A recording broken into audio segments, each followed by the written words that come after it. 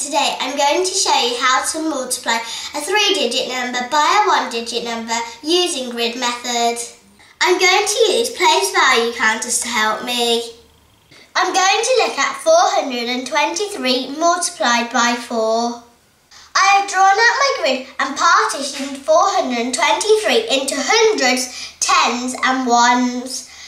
Underneath I have written the number I'm multiplying, which is 4. I'm going to use the place value counters to help me work out 400 multiplied by 4, 20 multiplied by 4 and 3 multiplied by 4. The first thing I need to do is make 423 using hundreds, tens and ones counters. For the 400 I need 4 hundreds counters, for the 20 I need 2 tens counters and for the 3 I need 3 ones counters.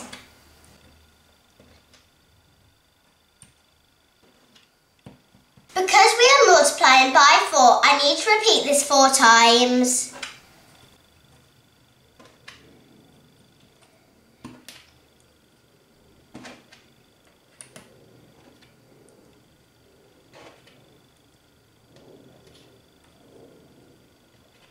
We now need to add up how many hundreds we have, how many tens we have and how many ones we have.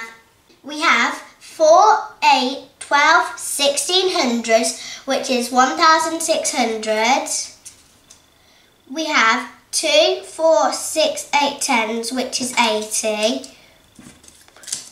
And we have 3, 6, 9, 12 ones, which makes 12. If we add together the 1,600, the 80 and the 12, we get 1,692. So 423 multiplied by 4 equals 1,692. Once we can do this with place value counters, we can record it as a picture.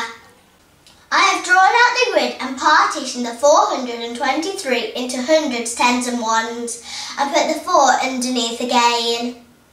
This time I'm going to draw out the 4 hundreds, the 2 tens and the 3 ones 4 times.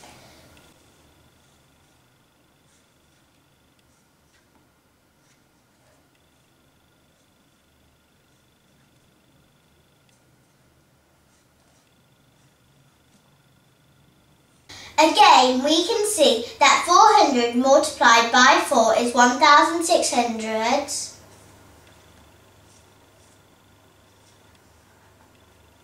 20 multiplied by 4 is 80. And 3 multiplied by 4 is 12. So 423 multiplied by 4 is 1,692. We can also show this without the place value counters. I hope you found that useful. If you did, please like my video and subscribe to my channel. I'll be uploading a video with something new every week. See you soon. Bye!